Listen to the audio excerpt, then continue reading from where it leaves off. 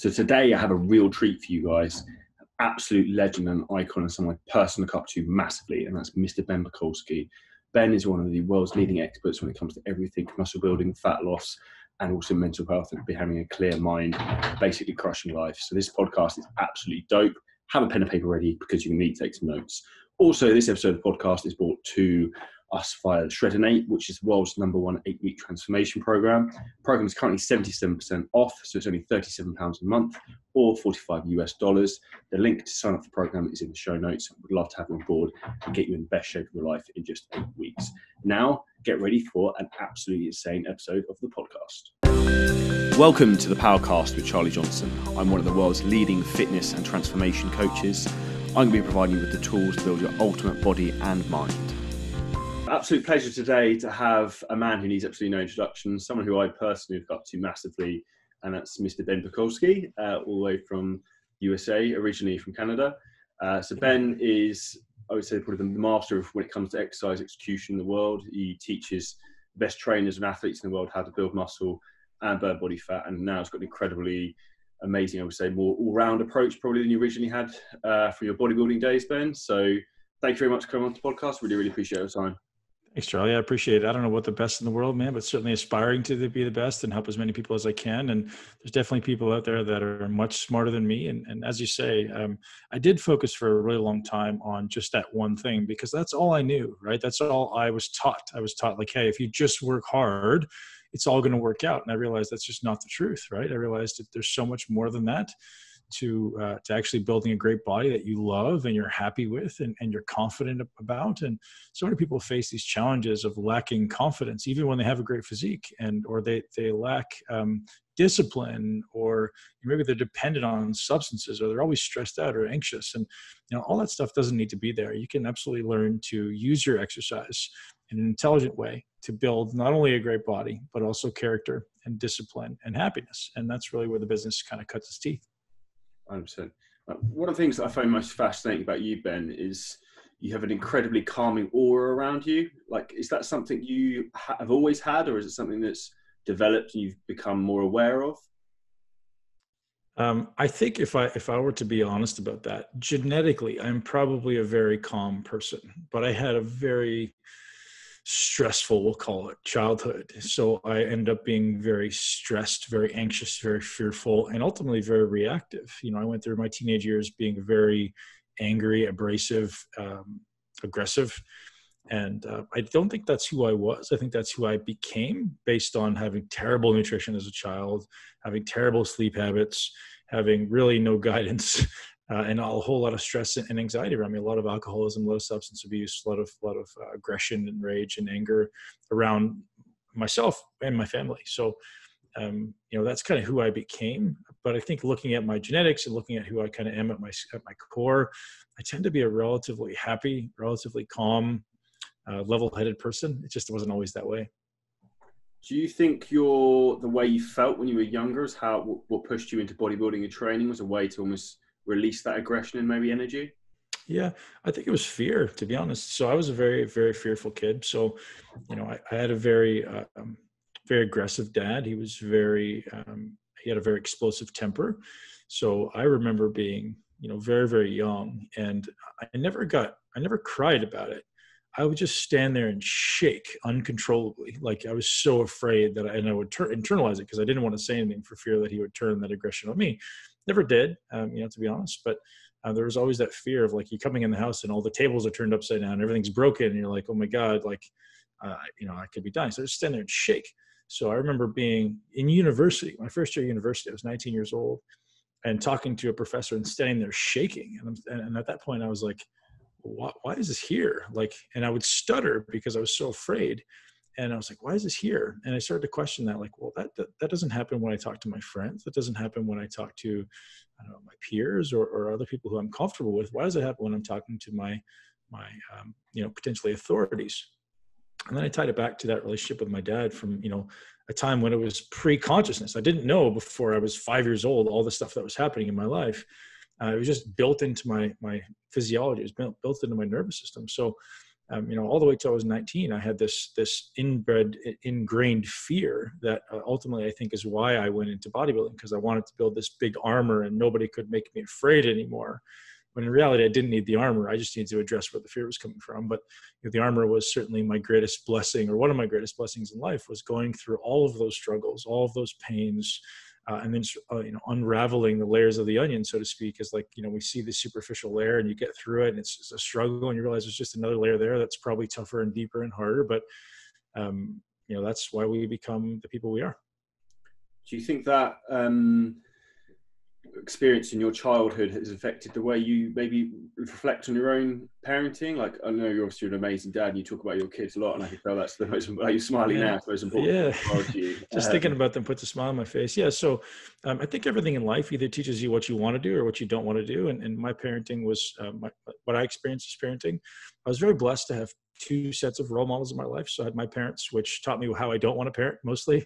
And then I had my grandparents, who taught me a little bit more about how to care for someone, and how to be there for them and make them feel safe. And I don't know that I felt a huge amount of love for my grandparents. It was mostly caretaking, but it certainly taught me that it was possible for a human, for an adult, to care for a child, and how to do it. And so for me, the greatest lesson in life that I got was, how not to parent, and what I don't ever want to be. And I don't ever want to be absent. I don't ever want to be angry. I don't ever want to be, make them feel inferior, or that their emotions don't matter, or that they have to be afraid of really anything. So absolutely, man, those experiences shaped me. And I see my children as being just the greatest thing in life. And you have this amazing opportunity to raise strong, happy, empowered little humans, man. And I think it's just such a cool opportunity.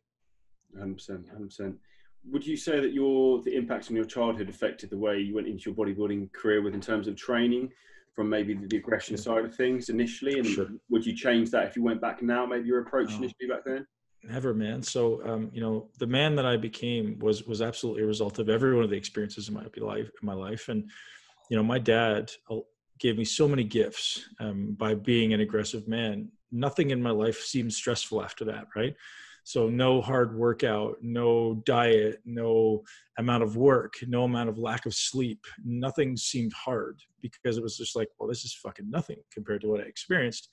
And without that, I would be the person that I am. So it allows me just to revert back and be grateful. And I think my greatest gift in life was this lack of acceptance from my parents. So like, no matter what I did, it was never good enough. That served me obviously in bodybuilding and business.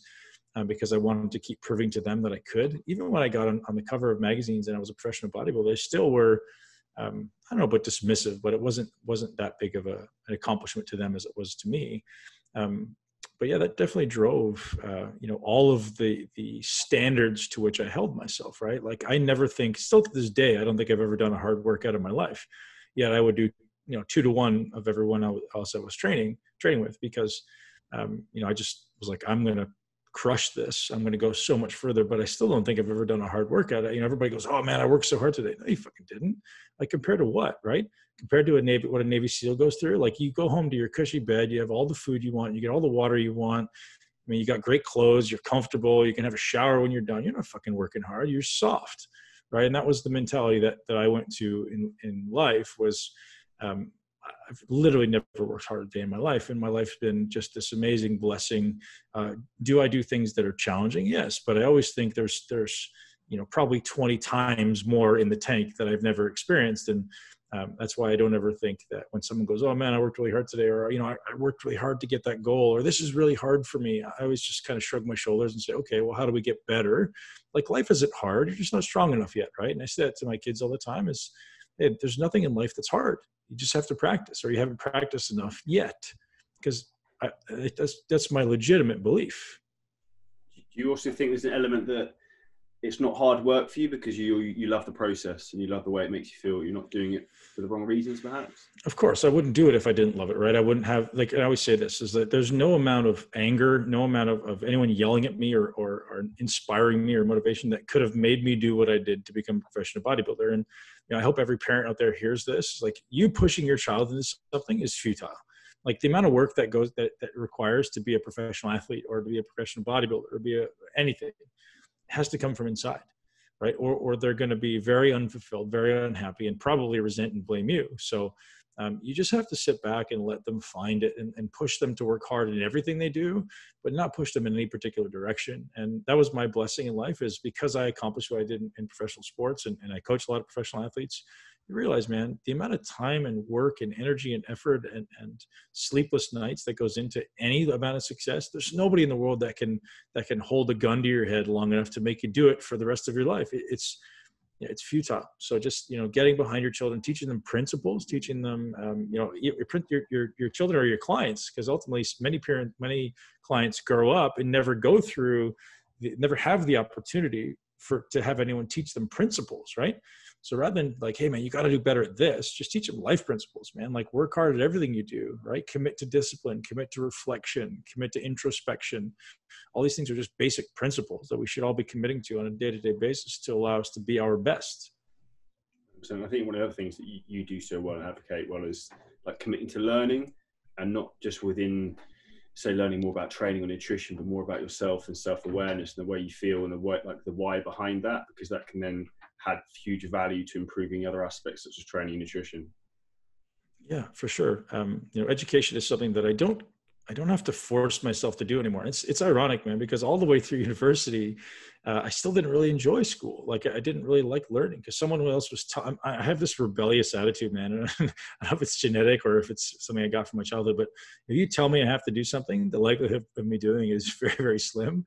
If I just kind of like go on my own, I'm the most motivated guy in the world. It's like this insatiable desire to learn and get better and improve. But if someone says, hey man, you should do this, or like, you have to do this, I just can't do it. Like, I don't know why I can't get my head motivated to do it. My mom and I fought all the time when I was a kid.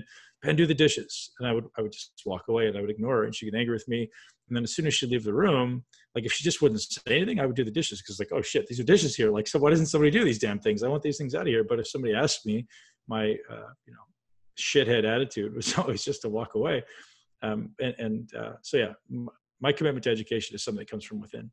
Do you think that attitude maybe you had when you were younger was why you've maybe gone off on like different path maybe than other people, and sort of set your own way in terms of like learning and trying maybe different techniques and looking for maybe different variables outside of the box compared to a lot of other people? Sure. And I say this all the time. I think as a culture, as a world right now, we're very, very soft. We're very, very weak. And I don't say I'm any different, but when I was very young, I was exposed to some things as far as like kind of sink or swim, man. Like at 7 years old, you're like, hey, dude, you either need to find your way around this huge city or not, right? And so I learned to overcome stress and adversity very, very young, and I had some stressful situations, and it allowed me to realize that I didn't need anybody. And my mentality, literally all the way until I was almost 30, was two middle fingers to the world. I'm going to do this myself. If you want to come along for the ride, jump on my back, just don't slow me down. And I just didn't want anybody's help. And it was like, if you're going to help me, awesome. If you're going to get in my way, I'm going to fucking stomp on you. And that was just always my mentality. And I don't think it's right or wrong. I don't encourage that with anybody, but that was the only way I knew how. Looking back on it, I don't think it was necessary, but at the same time, I think more people would benefit from having that type of resolve and that type of commitment and passion for anything.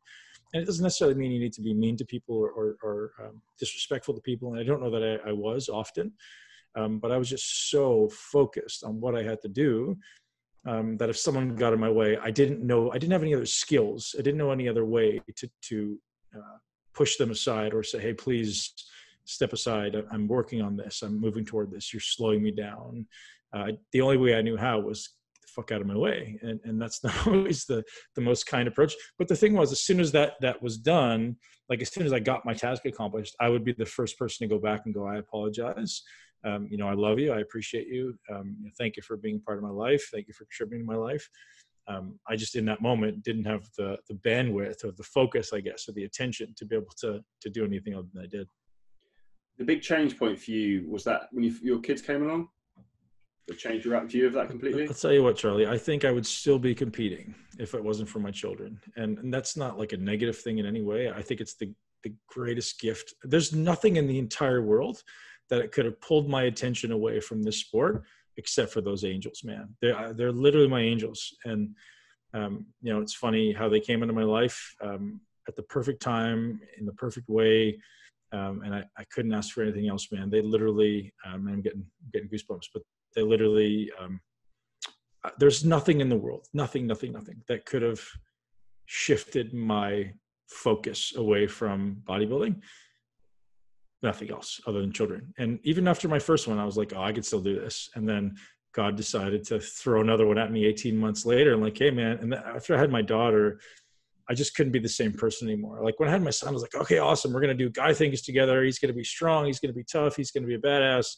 And then I had my daughter and I was like, oh, she just opened my heart. I didn't know what love was, Charlie. And I didn't know that. I didn't know what love felt like. I didn't know what love was. I didn't know what it felt to feel love until I held my daughter, and it just completely opened my heart, man. And, you know, ever since that moment, and my son as well, I knew love for my son, but I was resistant to it. I was like, oh, he's going to be tough. He's going to be strong. It's a hard world. Yeah, totally. With my daughter, I'm like, well, she can't be tough, man. She's got to have pretty dresses and girly stuff. And so I was like, oh, I need to be there for her. I need to be able to braid her hair. I need to be able to comb her hair. I need to be able to love her. And I can't be these two separate avatars. At least I can't. Maybe it's possible, but I can't be this warm, loving, caring, amazing dad at home and be this ruthless beast in the gym or in business. I have a really hard time balancing those two avatars because they're so polar opposites, such polar opposites. 100%. With your children coming along, did that very much like set aside for you the mission to become obviously more successful from a business side of things? Obviously you have the MI40 gym, which is incredible. Yeah. Like from a training facility is insane. Did that really motivate you much more from that side to provide for that? Yeah, it was a necessity, man. Like at that point, I was doing okay in bodybuilding. I mean, I was probably making 6 figures, but I had one experience in my life previous to that where someone was paying me about 6 figures, and we'd signed a 24-month contract. So I was like, sweet, I'm living all cushy. 4 months into the contract, I get a phone call that says, hey, Ben, unfortunately, we're going to have to end your contract, terminate your contract. I was like, what?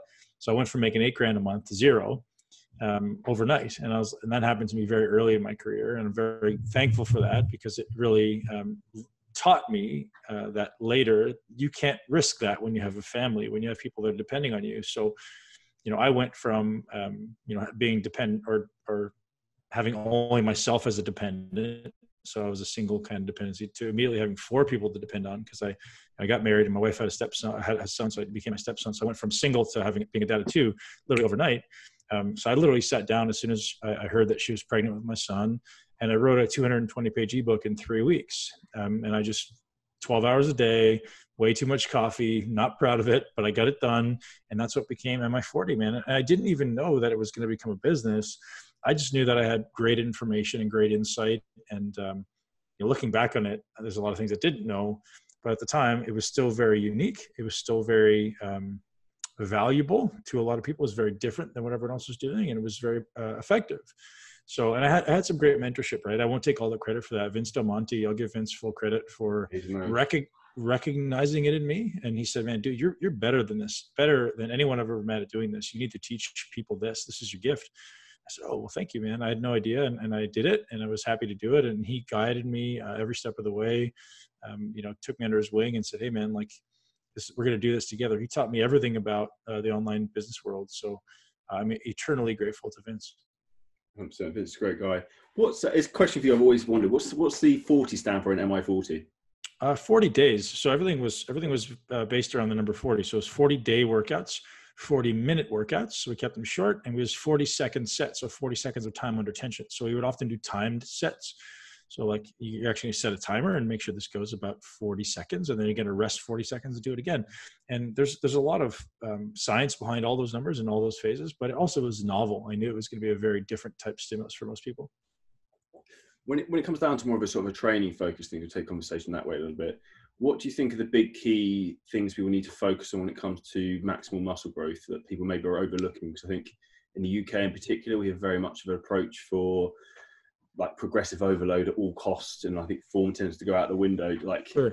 just move it for hoping for the best. Well, Jordan Peters perpetuated that, and he acknowledges it. And I think he was he's so bright and so brilliant. He's a good friend of mine. And so people look at Jordan and go, "Oh, it's all about progressive overload." But what they neglect to see is the 15 years of work that Jordan put in before. Yeah, where he put in mastering the skill. So I'll tell you the biggest paradigm shift that needs to happen in exercise if people are going to build muscle. It's actually, it's an ironic mirror to what exists in our society, right? So we're all focused on what? Everything outside of our body. We want cars, we want houses, we want material goods, we want money, and we think that's going to make us happy or it's going to make us fulfilled. And it's all fucking nonsense. Like I've had money, I've had no money, I've had lots of money. It doesn't change anything. It doesn't make you more happy. I've been to the top of the Mr. Olympia stage, and it doesn't make you happy. It doesn't change who you are on the inside. And so same is true in bodybuilding. Like you could focus on all the weight, you could focus on getting strong, you focus on the exercises, on the sets and reps, whatever you want, all those external variables, and it's not going to accomplish the goal that you're after. What will accomplish the goal you're after is paying attention to what's happening on the inside of your body, turning exercise into almost a opportunity to become more present with the inside of your body. So I'll explain what that means. If I'm focused on the exercise, I'm focused on what's happening outside of my body. I'm focused on moving weight. I'm focused on completing reps. Whereas if I'm focused on the inside of my body, I'm focusing on challenging muscles. And that's a completely different paradigm. So focus on how hard can I make it for this muscle? I don't give a shit how much weight is in the bar yet. Right? What I want to focus on is if I have any muscle in front of me, I want to challenge this muscle as much as I possibly can over the greatest range of motion possible, right? Or over every inch of the range of motion that you have, the opportunity that you have, rather than completing repetitions as a focus. We're going to focus on maximum challenge to a muscle. Here's the thing. It's hard. If anyone listening to this podcast has ever said, meditating for me is hard, you should be the very one who should need to sit down to do it. You don't have the discipline, the ability to get uncomfortable to do it. Sit your ass down and do it. And it's the same thing in working out. Like if I tell you, hey man, we're going to do this one set, but we're going to do it really, really well, most people will stop because they're not able to get uncomfortable. They don't have the discipline to see it through. And there's a very interesting parallel there between meditation or anything that's uncomfortable and exercise. Exercise is not supposed to be fun. You can make it fun, but it's supposed to be challenging, right? So it's all about your perspective. I enjoy the discomfort. I enjoy the personal growth. I enjoy the challenge. Yeah, I enjoy the process and the progress. But at first, like if you expose someone to the amount of discomfort I go through on a day-to-day basis, they're going to freak out and they're going to panic. You don't have to go from 0 to 100. You just have to go from 0 to 1 and realize you're going to be safe. It's kind of like the first time you go into a sauna or a cold plunge or in meditation. You have to expose yourself in a graded way. Just like, hey, today I did more than yesterday. That's a win. A year from now, if I progress in these micro doses every day, I'm going to be a way better human being. And this is where we come back to principles, right? These are principles, man. Like I don't want you to go from 0 to 100. And it's very much a progressive overload type mentality, isn't it? But it's progressively overloading your discipline, right? It's progressively overloading your discomfort. We have to get comfortable being uncomfortable. And that's the same in everything in life. And I recently made a post about that, Charlie. I'm not sure if you're in my community, but I recently made a post about why most people fail at a diet. Read that. Yeah. So it's just it's a simple idea that you're just not good enough yet at getting uncomfortable. And a diet is going to be uncomfortable. But most people go, oh, they have some meaning in their brain with what this discomfort means. So, oh man, I'm really hungry. I have to eat. Or, oh man, I have a little bit of stress. I have to, whatever, smoke, drink, you name the vice. You don't have to do anything. You just got to sit your ass down and be comfortable in this discomfort. Sit with it for a while. Realize you're going to be safe. You know, it's the same idea of like if you jump in a sauna. If you jump in the first, it's 200 degrees. In the first minute, you're like, holy shit, this is so hot. But you sit there for a minute, you're like, oh, it's not so bad. You breathe your way through it. You create these strategies to adapt. 100%. It's one of those things for me. Like I think people mentally, once they start to see progress things, they will understand the positives of discomfort and pushing yourself like outside of where you want to be. And for me, like I know if I'm struggling with a diet or anything like that, or I'm particularly hungry, and I just think to myself like tomorrow I'm gonna look sick, so just keep like holding, man. Keep going. Just think about what the end goal is you want, and then just hold your bottle for that. I always say, all my clients who struggle with fat loss, I said, you need to change your association with hunger, right? Most people feel hunger, they feel panic. I have to end this hunger now. You have to feel hunger and go, yeah, I want more of this. This is where the fat loss is happening. If you're hungry, chances are your ghrelin is elevated. Chances are your growth hormone is elevated. Chances are your blood sugar is low. Chances are your body is oxidizing fat. That's fucking awesome, right? That's where we want to be. 100%. One thing which I picked up from you, which has made a big difference to me when I travel a lot, is using fasting when traveling. That's something that I found from like a digestive point of view, has been an absolute game changer for me, because I tend to get a lot of digestive issues when I travel, but it's almost like works as resetting my digestion. Is that something you would implement with people like periodically, like throughout the year anyway, or is that something you'd recommend? Well, someone who's looking to gain maximum muscle, it can be certainly subjective. Like I wouldn't say yes or no in that case. Sometimes we do and sometimes we don't. For someone who's looking for health, longevity, and body composition, fasting at least once a week for 24 hours is a very good idea. And 24 hours sounds like a long time, but it's such an easy thing to do. You eat dinner one night at 5 p.m. You just don't eat again until the next day at 5 p.m. It's really not that challenging. But doing that on a regular basis will absolutely improve your digestion, decrease inflammation, improve your insulin sensitivity, improve your brain function. So many amazing benefits that I would suggest everyone does at least once a week. And then the suggestion is to do a significantly longer fast, like longer than 3 days, at least once a month. That's something I've done on and off. Like I haven't done it maybe in the last maybe since this year. I think I did it once. I think I did it in January. It should be on a monthly basis. But honestly, when I'm sitting at home working on Corona, working through Corona, working on my business. Yeah, exactly. Working through my business. It just hasn't been on my mind yet. It's probably a good time to start doing it. I actually think I'm going to do a 4-day this week. I don't know if you noticed the same thing, but I think fine for my side of things, like my mental focus and clarity is so much higher when I haven't eaten anything, which is why I always try and get my high value tasks and then complicated done first thing in the morning. So I can be like laser focused on anything, because as soon as I seem to start taking a lot of food, I just seem to lose concentration. I'm not quite as on it as I was before. So now that says something to you, right? That says something to perhaps the type of foods that you're eating, or the volume of food you're eating, or the way your body is absorbing and assimilating those foods. And maybe so this is the irony of the nutrition industry, right? We have all these nutrition zealots go, "Oh, show me the data." You're like, well, dude, tell me what you feel like, right? Like, I don't give a shit about the data. I give a shit about N=1, right? And like, if you feel like shit when you eat a steak, well, don't eat a steak. Like, I haven't eaten chicken. I've eaten chicken probably 3 times in the last 3 years, just because it doesn't work for me. Like, I just don't feel great on chicken. I feel bloated. I get brain fog. I could eat, beef or elk or venison or all these wilder type meats all day. I feel amazing. If I eat chicken, I feel like crap. If I eat fish, I feel amazing. So you have to learn. You have to learn to listen and pay attention, rather than just having this paradigm around, oh, this is healthy and this is not. It doesn't make sense. So some vegetables may be great for you. Some others may not be. 100%. Are there any like red flag foods that you found you try to avoid with anyone, other than the obvious, or anything that people may well be overlooking, do you think? Well, chicken is one. I think that most people think chicken is this ubiquitously that chicken and rice diet life.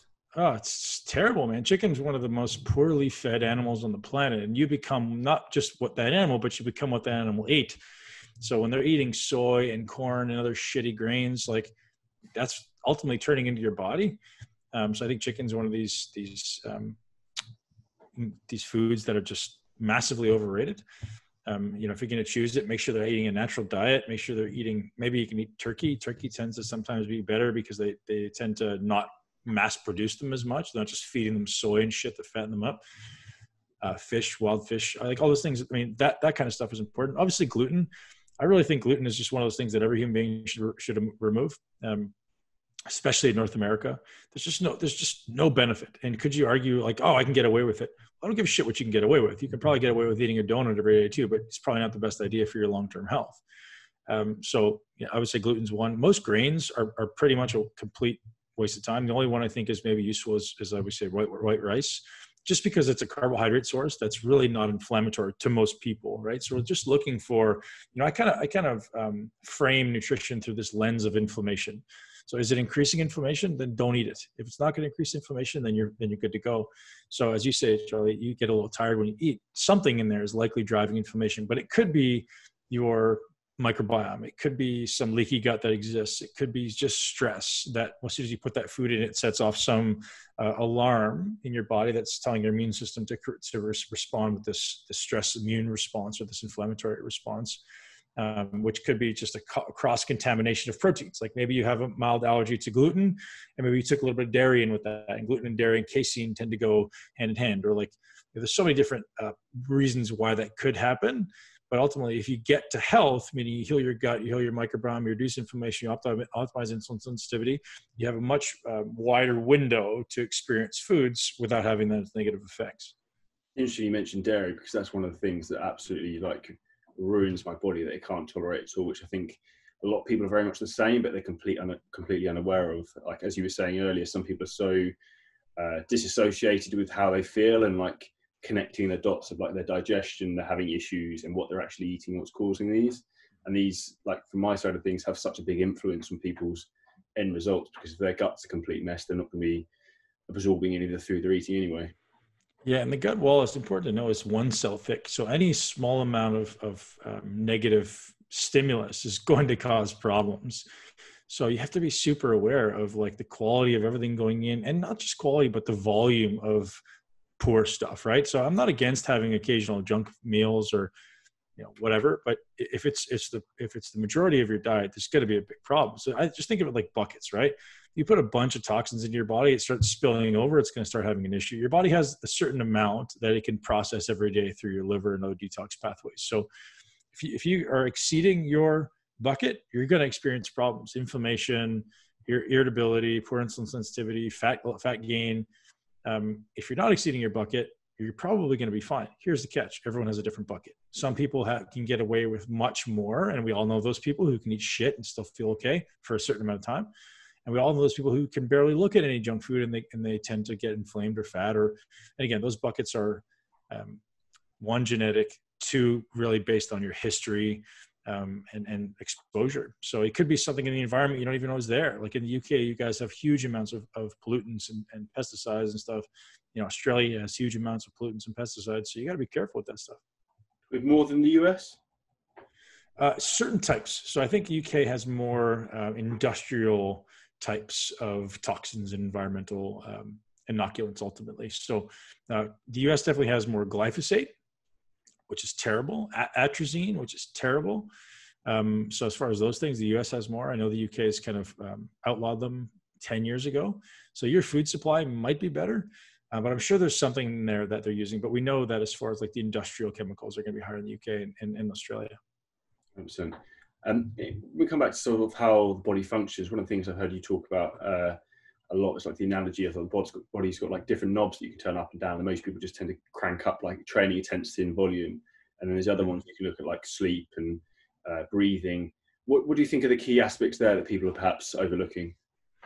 Well, if you break it down, Charlie, if anyone's got a pen, I suggest you write these things down. There's really only 6 things you can influence in your body, right? So you can influence how you move, how you eat or how you nourish your body, how you sleep, how you think, how you breathe, and that's 5, and the environment in which you do them all, that's 6. That's all you can influence. There's nothing else you can do. So you have to look at, well, which of those 6 am I really not paying attention to? So I'll say them again for people who weren't paying attention. Eat, move, think, sleep, breathe. That's it. There's nothing else you can do. So under each of those, and the environment in which you do all those, under those, there's a lot of different ways to chunk down. But that's the big picture way to look at it, right? There's only 6 things I can do. Okay, well, which one am I not doing really, really well? And each of them is of equal importance. Some people try to place more weight on training. You're wrong. Some people try to place more weight on nutrition. You're wrong, right? Because they're all this complete system. If you're not breathing well, you're going to be a mess. If you're not sleeping well, you're going to be a mess. If your environment, your light exposure is wrong, you're going to be a mess. If you're not moving, eating, thinking, mindset, they're all going to have the equal ability, depending who you are, maybe not equal, but they all have the equal potential to impact you in a positive or negative way. So if they're one of those 6 you're not paying attention to, or 2 of those 6, or 3 of those 6, you better start focusing on them. And that's what I call my 6 pillars of a lean, healthy, and muscular body. You got to pay attention to all of them. It's one of those things where you're only as strong as your weakest link. So if you have all the others dialed up and then you've got one that's through the floor, then that's going to be the anchor holding you back. Always. So your body will always break down at its breaking point, right? It's the bottleneck. And so I had a client ask me today, like, hey, Ben, I've got, I mentor coaches. And he said, Ben, I've got this client and she's been doing really well, but she's stagnated. I'm not really sure what to do. And the response is always, you have to look at the bottleneck, right? So what's that one thing that if I could objectify it, I would know that it's her limitation. So it's, is she breathing well? Is she eating well? Is she moving well? Is she thinking well? Is she sleeping well? And what's her environmental exposures? And I would look at each of those, just walking through them in order and go, okay, well, which one is the worst? And for most people, it's all of them, right? And we have to move all of those up progressively and not just myopically focus on one. If you're a nutritionist, nutrition's everything, man. You just got to be in a deficit. Bullshit. If you're a trainer, training is the most important. You got to focus on how hard to train. Well, bullshit. They're all wrong, because ultimately the human body is a system. So if I put something in, the way I frame all of these things, they're just signals. They're sending a signal into this system in the hope that you're going to get this response, right? So we have external signals that create an internal response. So I'm sending all these potential signals, and I'm doing them in different volumes. I'm using them in different amplitudes, and hoping to create this internal result or this internal response that then manifests as an improvement in body composition or improvement in muscle building. But I have to have the sum of all those things adding up to this internal system response that results then in me building muscle or losing fat or whatever the hell my goal is. So, well, out of interest, what's the most common variable, say the higher level athletes or bodybuilders who come to you, have come to you in the past, tend to not be paying attention to? Stress and sleep, right? Everyone sucks at stress and sleep. So that manifests as gut health, that manifests as brain fog, that manifests as inflammation, as anxiety and depression. All those things tie together, and it's just because it's stress and sleep. So you have to back your way into, okay, well, how do I improve stress and sleep? So stress is one of these things that turns into anxiety, fear, depression, and all those cognitive disorders. So you have to start creating interventions, and movement can be a great intervention, or you can create some other stress modulating intervention. It's just this balance between the autonomic nervous system, right? So we have the autonomic has two branches. You have a sympathetic and a parasympathetic, and if we are sympathetic, it means we're stressed. If we're parasympathetic, or the parasympathetic branches are more rest and digest, and they should be in relative balance, leaning toward the parasympathetic. We should spend 80% of our time in a parasympathetic state, or doing things that are parasympathetic. And again, this is completely subjective numbers. This is my numbers. 20% at maximum of our time sympathetic, whereas most people are the inverse of that, right? Most people are 80% sympathetic and 20% parasympathetic, and some people less. So when you get an athlete that comes to me and I see they're hugely sympathetic 22 hours of the day, or maybe call it 16 hours a day when they're not sleeping, that's a big problem. That's a big problem. So my first intervention with these people is not changing their diet. It's often not even changing their training. It's giving them strategies, giving them principles and interventions to improve their response to stress, improve their reactivity to stress, and ultimately create a more anti-fragile body in the beginning of the day. And it all starts with as soon as you wake up, right?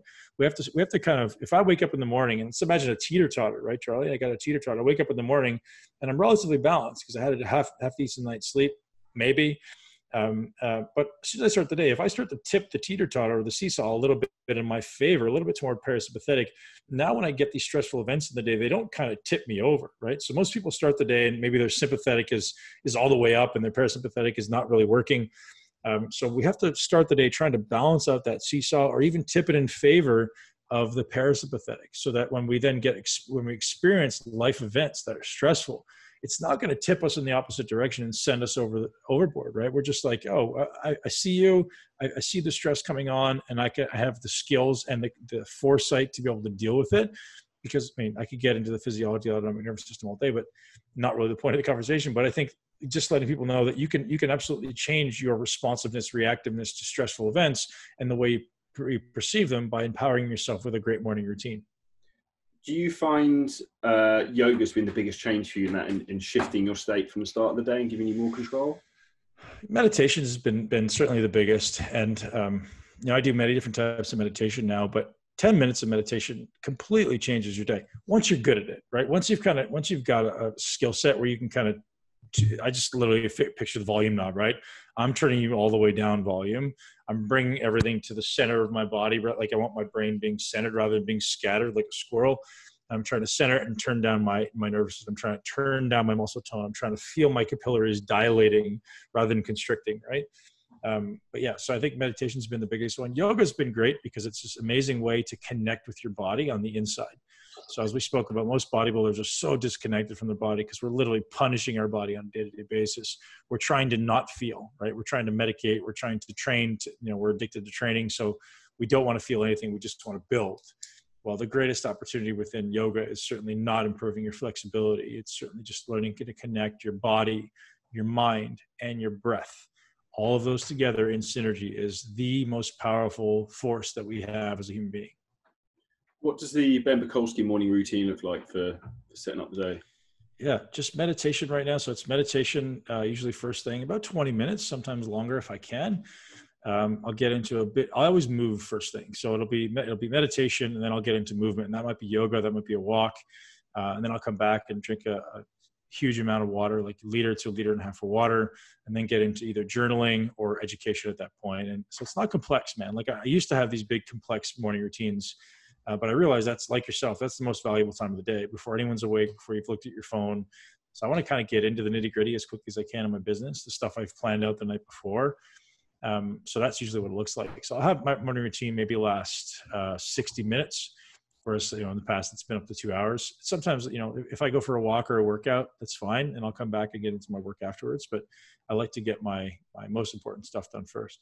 And what time do you generally tend to start your day for you? What time do you try and get to sleep? 5. For a long time, I was a 4:30 guy, like every day. But I just kind of let myself wake up when I want to wake up. So it's usually between 5. Lately, it's been 5:24 every day, like on the dot. But usually around 5:15 is my time. I've also been staying up later because I'm building a new aspect of my business that's keeping me up later. Normally, my bedtime is around like 10, 9:30, 10, and then I'm up by 5. 100%. And for you as obviously like a busy father, do you factor that in as like, I know you obviously know him with Craig Ballantyne's perfect day formula and perfect week formula, like he's a big advocate of get up early, crushing my stuff first thing in the morning. That's something I've massively taken on board and it's helped give me almost more control in my life. Is that the way you try and approach that? So then you can have some time of the day to spend with your kids? Well, because then you're not stressed, right? You just check all those boxes at the beginning of the day. My goal is to check all the boxes by noon. And that way, whatever happens afternoon, because it's going to be the whirlwind, man. It's going to be everything that you can't control afternoon. So I usually don't take meetings before 12. I don't do anything before 12 except for play with my kids if they're here, or train maybe. But I don't take meetings usually before 1 in the afternoon. And everything's just focused on accomplishing the most important tasks. 100%.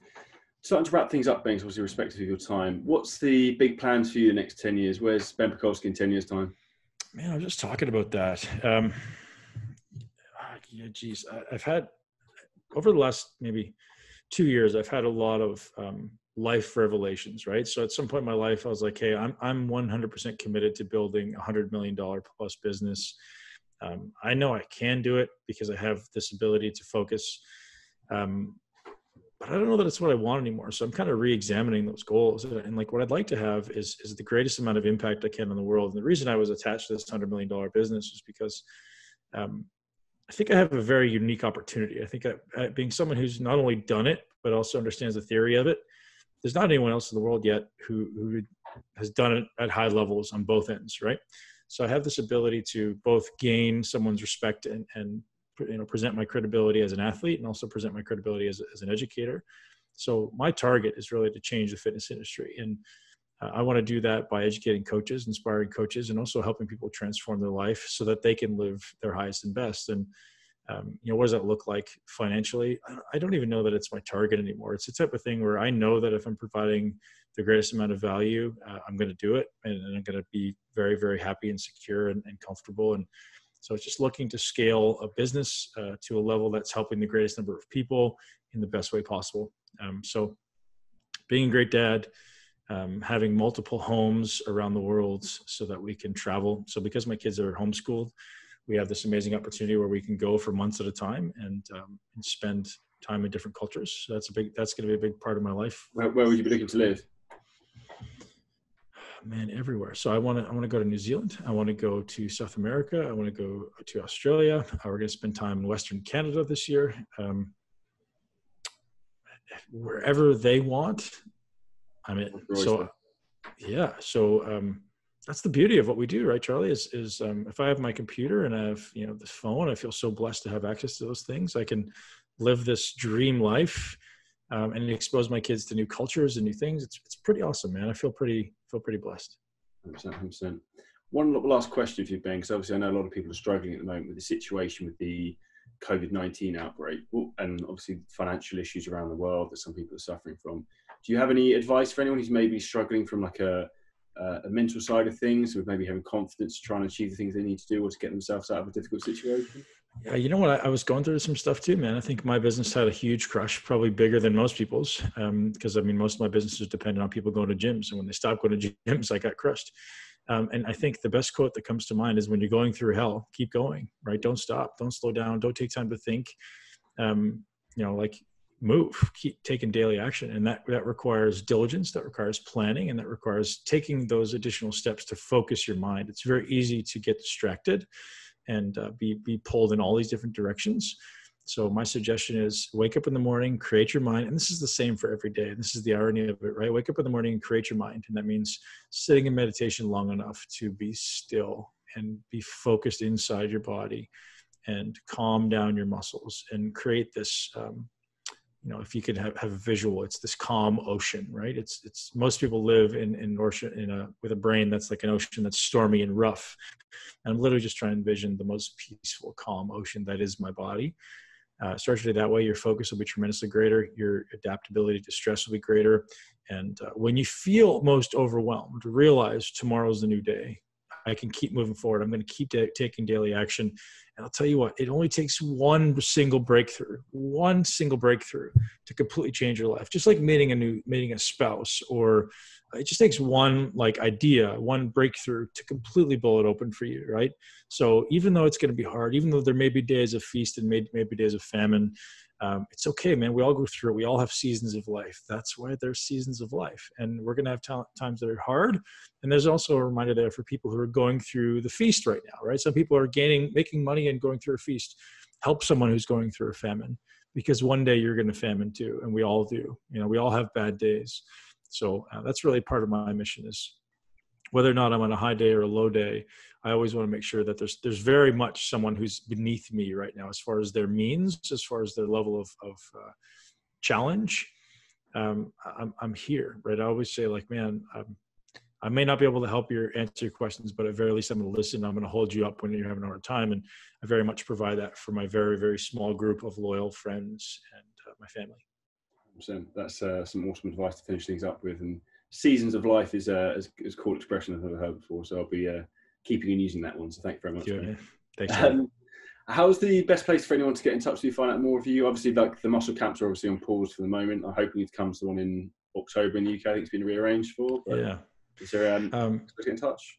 Yeah, if people listen to your podcast, they like podcasts, so they can check out mine at Muscle Intelligence, which is very much focused on all the things we talk about. So it's this intelligent approach to healthy muscle building, right? It's not just how can I put on as much muscle as possible and be a meathead. It's like, how can I do this in a way that's not going to screw me up in 5 years or hurt my joints or make me unhealthy or ultimately kill me? We've had a lot of bodybuilders dying lately, and no reason why. I have no idea, but if we can support each other in a community of like-minded people who are inspired to take action, the Muscle Intelligence community, both on iTunes, YouTube, even Facebook, is a great place to find me. I'll pop the links for those in the show notes below, and I'd highly recommend checking them out. So I'm an avid listener myself, so still plenty of knowledge from there. So thanks, buddy. It's highly valuable stuff. So thank you so much for your time today, Ben. Really, really appreciate it, and wish you the best of luck for the next few weeks. Thank you, Charlie. Cool, just cut the recording. Now, that was an absolutely killer episode of the Powercast. Hope you guys absolutely loved it.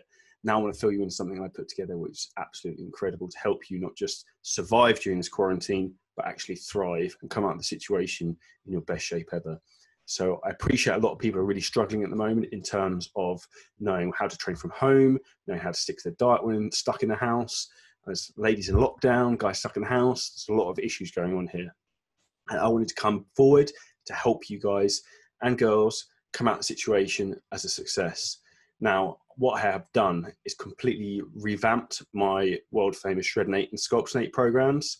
And what's even more exciting about this is I've given you 77% off on the price of the program. So normally it costs £149 or $200 US. Now you can sign up for just £37 per month or $45 US. And what's better, you can actually lock this price in for the rest of the year so you get a new training program and new diet every 8 weeks. Now, the new versions of the program are fully home workout based, just using your body weight and some basic bands. These will get you the normal world famous results that you get on Shred-Nate and Sculpt-Nate, so you come out of this situation in the best shape ever. If you'd like to get involved, please click the link below in the podcast notes or drop me a message with any questions. We'd love to have you, not just another client of Shred-Nate and Sculpt-Nate, but another success story.